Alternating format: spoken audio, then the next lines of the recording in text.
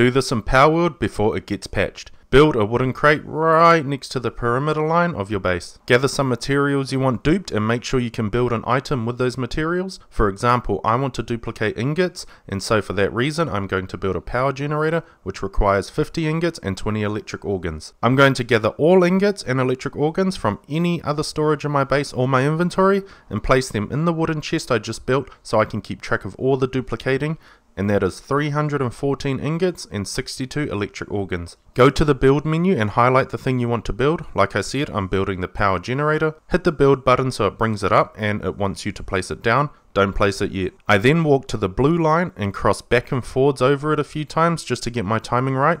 So what I'm trying to do here is the instant I cross out of the blue line, I want to then hit build so it places the generator within the blue line at the same time I cross out of the line. Go and check your wooden box to see if your original amount of materials are still there, and as you can see mine are. Now I just go and cancel the building generator, get my materials back and add them to the chest. Now I have 364 ingots and 82 electric organs. I will say this though, it is real fiddly and finicky and doesn't work every time, but you end up getting in a rhythm and it works more often than not. Not sure how long this glitch will last, and that's why you need to